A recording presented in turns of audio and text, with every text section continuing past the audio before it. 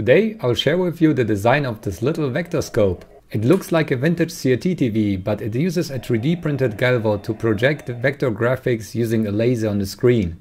With the two inputs it can display graphics in XY mode and has even an extra trigger to control the beam.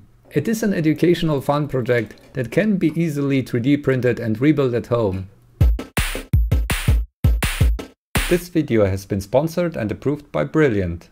So this project is the second installment of my homage on the magnificent CRT TV. My last video showed the predecessor of the CRT TVs, which was just a mechanical spinning disc TV. If you didn't watch it yet, check it out. As mentioned there, the journey started before trying to build a fake CRT TV with a laser instead of an electron beam. Playing around with glowing PLA 3D print material, I realized it was very sensitive to UV light, which can be seen when comparing this violet laser to this red laser. The persistence of the laser dot let me draw on the material, which made it perfect for a projection screen, just like the phosphorus material on CRT TVs. By the way, to not draw permanent lines on your retina, please use eye protection at all times. So in cathode ray tubes, the electron beams are deflected by electromagnetic coils. That only works because electrons have a negative charge. Since I'm using a photon ray without a charge, I would rather need a gravitational field, but that project is still ongoing.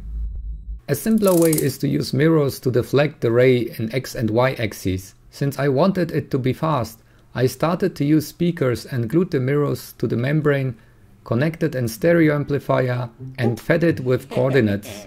We will do the laser thingy here. Laser beep beep and then wee wee wee. How about that? Now we need some signal.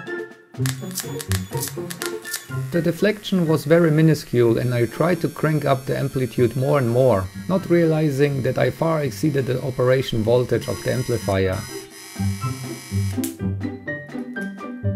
Oh no! It's burning! While I'm still thinking this method is viable, the wear and tear was quite high. This was more serious this time. Yeah. Remembering my hobby servo 3D scanner from an older project, I just pulled it out and glued on a mirror. This way I was already able to steer the beam quite precisely, but way too slow. Yeah. I don't even know if I do it right. Or we will do it with the steppers, which should be faster, I don't know. The next method I tried was making a galvanometer from stepper motors. These experiments were going on for a few live streams, and the folks were enjoying every failure on this journey. I really don't want to hit that one. I found it also hilarious. Oh no, we killed this motor. No! I think, oh, hot. Ah. Oh, yeah, that's not good, I believe. When software engineers do engineering stuff. Who designed this? Yeah, that was me, sorry. I tried different types, and there was always a trade-off between speed and precision. Let me do a horizontal micro step. Now you can see the micro steps. This is like a complete step or something. The challenge was to find the fastest possible speed for the motors, where they wouldn't lose steps. Oh no, they're losing steps. That means that we can keep control of the angle of the mirrors. Let's slow it down.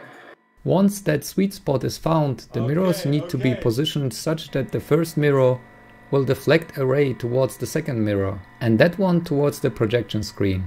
Look at this! It's a square! Okay, it's not a perfect square. Yeah! Alright, it wasn't really square, but I tried using micro-stepping, which allowed for a finer control, and sure enough we can draw perfectly straight lines. Let's try higher speed. The precision is getting worse the faster we move. Micro-stepping, but very fast. The results were looking promising for a fun DIY project at this point. So I could move on designing the mini CRT case. I used Blender again. Although it's not a proper CAD software, I'm familiar with it and it works well for quick and dirty projects.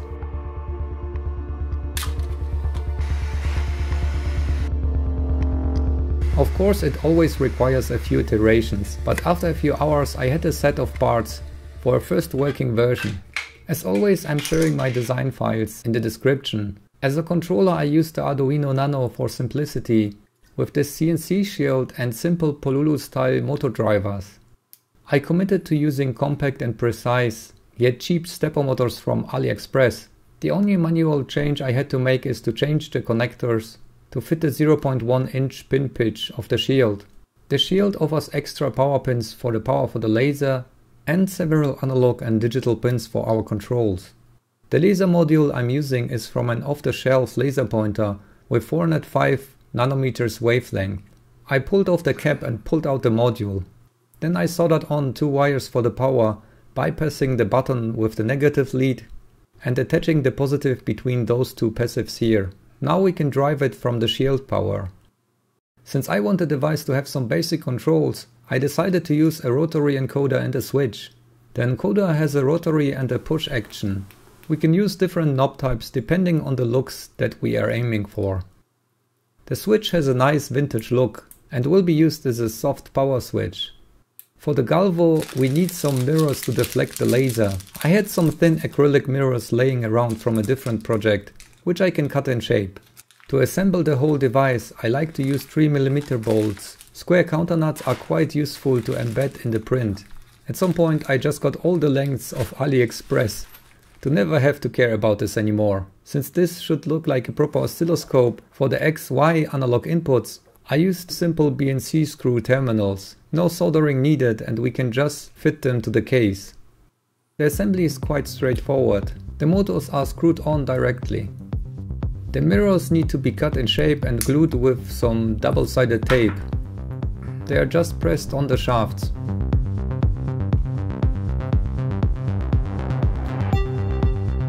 I used some hot glue to attach the laser with some clearance to the mirror. And that's the Galvo part. To attach it to the base plate we just use some counter nuts in these slots and some bolts. Now we can attach the motors to the shield and place it on the pins. This lazy design secures it only with a dot of glue. Some more counter nuts and the base is done. Fitting the BNC connectors I realized they are far too close to each other to be used with some probes. Huh? So I made the change and reprinted it. This will work, so we can attach also the switch and the encoder. The screen is just placed on the frame and some glue holds it in place. I know it doesn't win a beauty contest, but it only needs to look nice for the video cover. I attached the front to the base and a quick test looks really promising. Currently the calibration needs some manual intervention, but I got the solution for that. We can use the encoder, but we need to wire it first. If you are not into soldering, there are modules with pin headers available with those. Heat shrinks protect the wires from shorting. I use some pin sockets as connectors to the shield since I lost my crimping tool in my chaos here. Good enough.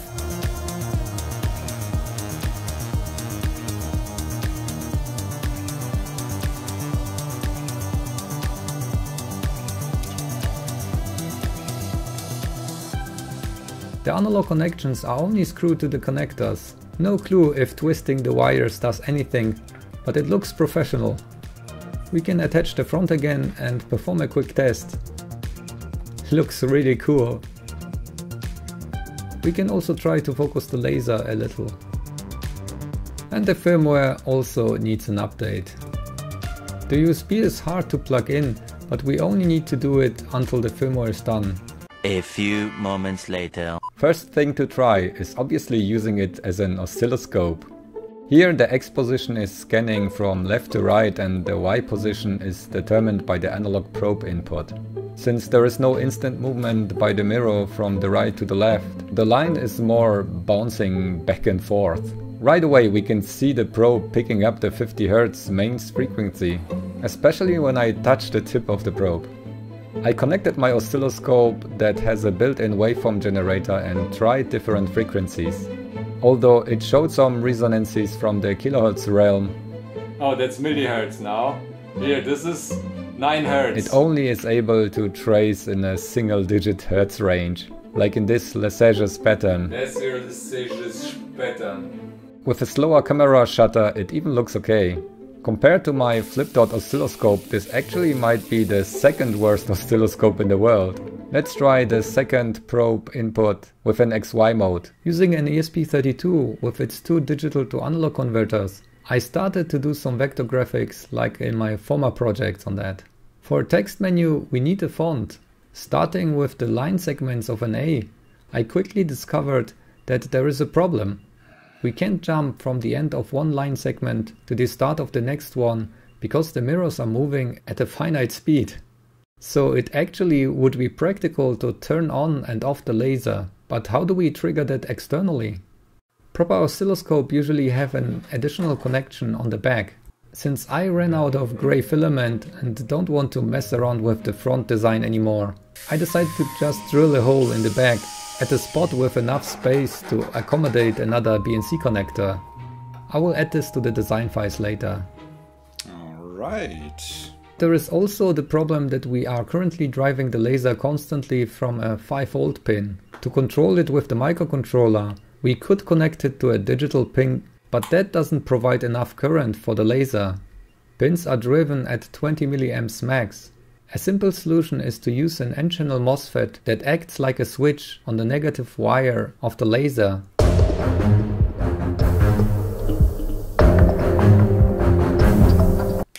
We just connect the gate to the controlling pin, the source to the ground, and the drain to the negative of the laser. Flat side. Source gate drain. Or something. Now we just connect it to the power again. Okay, so this is 5 volts. The gate to a 3 digital pin, and we can control the laser from the software. I made the switch a soft power switch that is just checked by the microcontroller and turns on and off the laser accordingly. Okay, now let's turn it off. Yes. Alright. The solution with the MOSFET works. Now we can wire the BNC on the back and connect it to another input pin. Let's test how it looks like closed. I fit the counter nuts using some bolts and gluing them in place so they won't fall out later, then closing the whole contraption. Let's test it. I implemented a little calibration using the encoder to position the center. Almost feels like an Etch-a-Sketch. Now we need the on-off signal for the laser. I added these loops for the probes to the ESP32 to attach the probes easier. X, Y, and trigger, and ground. Nice. Okay, this is the ESP. Okay. And sure enough, after some fiddling in the code, it works. The first letter of our font. Okay, trigger, here, there. Let's see. Font is done, now trying to optimize on live stream to get the fastest output with good readability. The speed limit and the persistence of the screen really makes it look like a vintage monitor. Look at the mirrors. The left one is doing the hard job. Enough coding for now. Ladies and gentlemen, this is it. Select the last menu point. Here we go. Never gonna give you up. Never gonna let you down. Never gonna la. I'm the best coder in the town. Let me show you the current state. It really looks cute. Once turned on, it will start displaying the main menu. We can select the menu item, the calibration for example, where we can position and calibrate the screen. The speed setting changes the speed of the galvo movement, with visible quality drawbacks on faster speeds.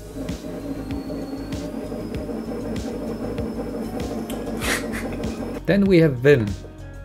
The only way to leave that is by turning it off and on again. Then we have the rig, and of course the XY mode fed from the probes connected externally. I like the design of it the most, and the fact that it actually works even though it's mostly 3D printed. With the help of ChatGPT I wrote a little drawing tool that sends line segments as vector data to the ESP. That's cool.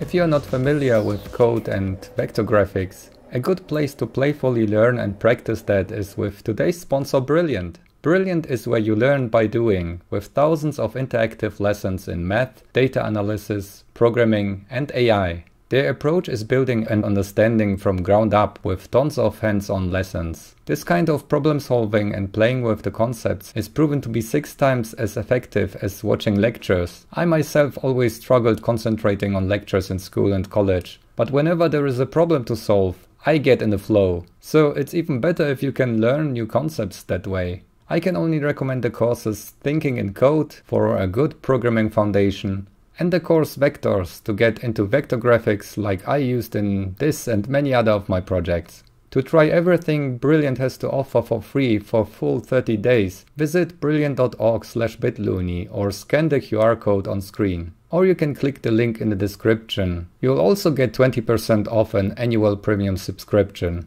Don't miss out on that opportunity for you and your family. So what's the next steps with this project? I already ordered an off-the-shelf Galvo to try another version.